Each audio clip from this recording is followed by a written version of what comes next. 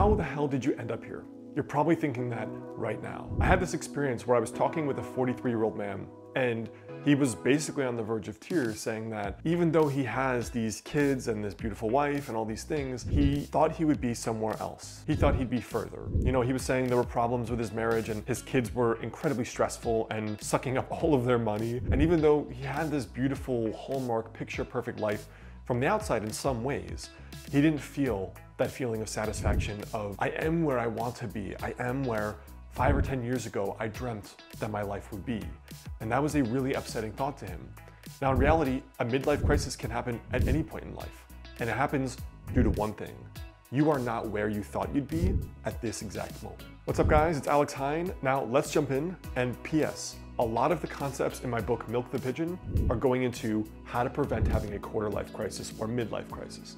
So check it out. So this is the only reason why you are feeling unfulfilled. That feeling occurs due to the gap. The gap is on one side where you are, and on the other side is where you thought you'd be or where you want to be. So we have this moment, and that moment is preceded by any number of things. It could be a health crisis, it could be a breakup, it could be you graduate college, or it could be a new career starts or a career ends. Start of a relationship, the end of a relationship. But regardless, the facts are the same. You feel like you should have been somewhere else. And so you wake up every day and you're wondering, well, why am I here? I thought my marriage would look like this. I thought my finances would look like this. I thought my career would look like this. I thought my travels would look like this. And they don't. And it's the sobering reality of looking at where you are, the ground zero facts. This is where I am, and this is not where I wanted to be. And that can be a really painful reality to come to terms with. You know, a friend of mine posted something on Facebook a couple years ago about a very short marriage and a very unhappy divorce. And she said, you know, this long message about, I'm so embarrassed and I'm so depressed because I thought my life would be different by now. I thought I would be married to the love of my life in a stable home. We love where we are, we're happy where we are. We have a cute dog and maybe our first cute kid on the way. I'd be working at my dream nonprofit, doing something that changes the world and something that really, really helps people. And I would have lots of friends and family and community, and I'd feel a lot of peace where I am right now in my life. And she said, none of that has happened. And now I'm entering my mid to late 30s, and I'm starting to feel like those things may never happen for me. And for her, this experience of all of these dreams sort of coming crashing to a halt was that sobering reality of, it doesn't mean that it can't happen, but that it didn't happen. And I'm nearing that 40-year mark. Now, like a lot of people, I've gone through many of these phases in my life, and in fact, that's why I have so many videos on this channel about journaling. I mean, I've showed you, I've put together that free goal setting and journaling worksheet right below this video, because the whole point is to think about what you want all the time, every damn day. Because if you're doing that, you're this much more likely to take action on what you really want in life. You are this much more likely to prevent drift in your life.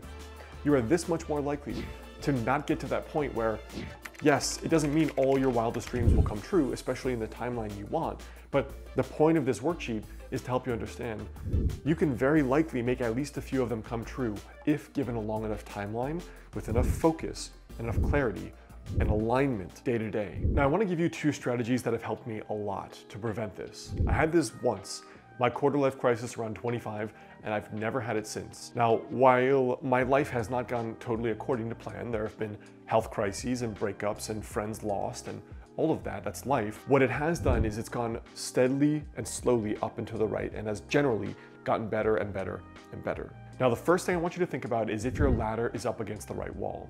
This is a metaphor from Stephen Covey, who wrote The Habits of Highly Effective People. And he talks about the dangerous aspect of life, if you're working hard, is that you're working hard towards a goal that you don't even really care about.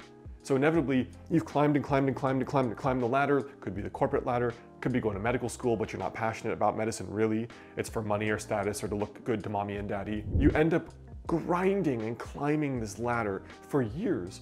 You get to the top and you realize, this was not even where I wanted to be. This was not even what I actually wanted to do. And so as a result, now you've done all that work to get to where you want to be, and you're more unhappy than ever before because you've lost that time and that money that you've dedicated to that. So how do we make sure this does not happen? In my first job, I was a teaching assistant in a school in New York. And I knew, even though the job was okay, at the end of the year, my gut was screaming, this is not what I'm born to do for the next 40 years. But the difference compared to most people was that I listened to it. And most people do not out of fear.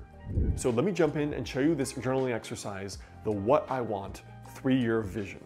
So this first exercise is basically just what I want, right? I'm just gonna write 3 years from today. And basically I want you just to write down in 2 columns what I got, meaning where I am, and then here what I want. The reason this is so important is because people want a lot of things, but inevitably it's difficult to have self-awareness if what I'm doing today will result in me getting what I want as opposed to what I don't want. So let's write down what I got. 45K salary. What I wanted was 100K salary by 30, right? Let's just say that's the constraint. What I got, an relationship. What I wanted was an exceptional one, right? Exceptional, or let's just write loving one, right?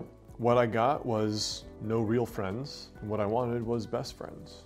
What I got was, let's say, job with the salary, and what I really wanted was self-employment. And finally, what I got was, just write no excitement, meaning there's not much in your life right now that really excites you. And what I wanted was a life of excitement. So you'd be surprised how few people actually write this down. This is basically you're here, right? This is like the starting point in the treasure map of, this is where it all begins, but this is where I wanted it to end. And yet what happens is we never take the time to even write down, this is what I want, this is where I am, and this is gonna have to take me on some kind of journey to get to what I want. It doesn't just happen, right? If you never ever leave the starting point, if you never move out of home, you will never go on this epic adventure, which is the life most people want to live. So just doing this exercise and carrying it in your wallet every day is one of the most underrated and simple exercises you can do to make sure you're always making progress towards the things you want in your life. Now, phase 2 is all about alignment, as I call it. Because one thing that I've learned coaching a lot of people in their 20s and 30s is that people have a lot of dreams and not a lot of actual concrete plans to make those dreams happen. So people have this fantasy of, when I get to 30, I'm gonna be married, I'm gonna make 6 figures, I'm gonna have lots of friends, I'm gonna be well-traveled. And yet what happens is, we're 22 in that job making 40K, and for 5 years, we're not driven about learning new skills, applying to new jobs, trying to find ways to move up that ladder. Not at all. We just think it's gonna happen because we wrote it on a piece of paper, or we just had that thought. People say, oh, I'm just gonna find love and fall in love and God will provide me with the right mate at the right time. Well, there are a lot of women in their 30s that are incredibly depressed and feeling scared and anxious because now they're 33 or 35, still single, and they have to get married and have kids in the next 3 years because they haven't changed anything about their daily habits, so they aren't meeting any more men potentially to marry. For a lot of us, we have a mismatch between our daily action and the goal. That is the fundamental premise of my book, Master the Day. That is the whole point that I wrote it.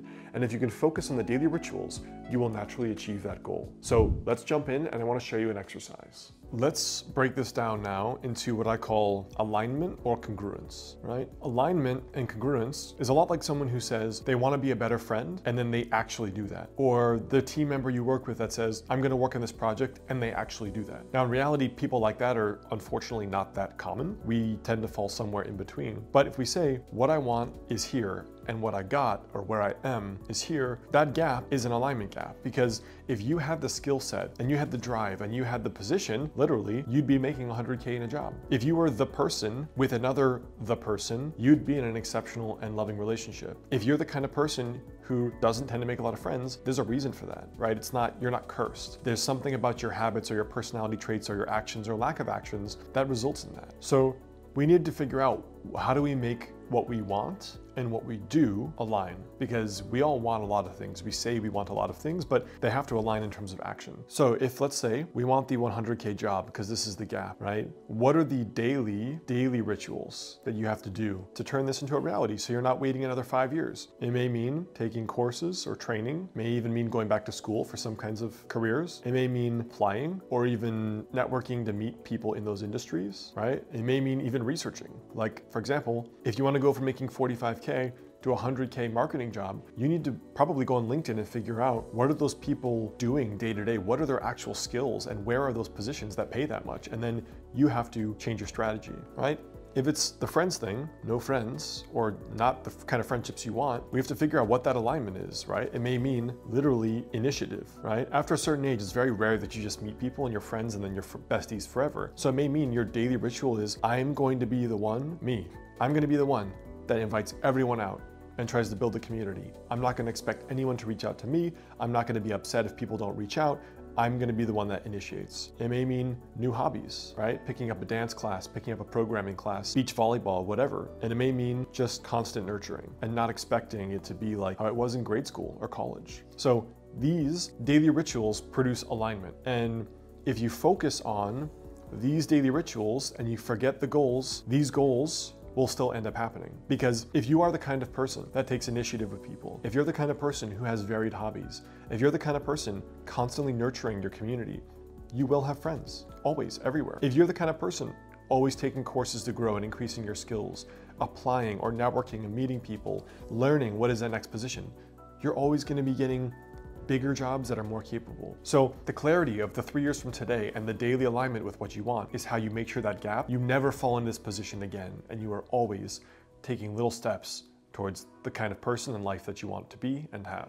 So if you have a couple of these big goals, the fundamental real talk question is, do any of my daily habits actually line up with making that goal happen? If I said I want to write a book, am I writing every single day? That is the fundamental easiest question. All right, guys, that's what I have for today. Again, I'm launching this brand new thing, which is incredibly exciting. It is the Monk's Courtyard, which is a collection of online courses on how to design your dream life going forward. Now, I want to share one of those courses, which is the journaling course, the Strategy Pages journaling program. This is something that I've used to build out my channel to this point, to reinvent my life, to write all these books that I've written, etc. And it started from a simple journaling exercise that I did every week for years. Now, that is a part of the Strategy Pages journaling program, which is one of the links right below this video. So check it out if that appeals to you. And again, before you go, I have one more video that will help you reinvent and design your life going forward right there.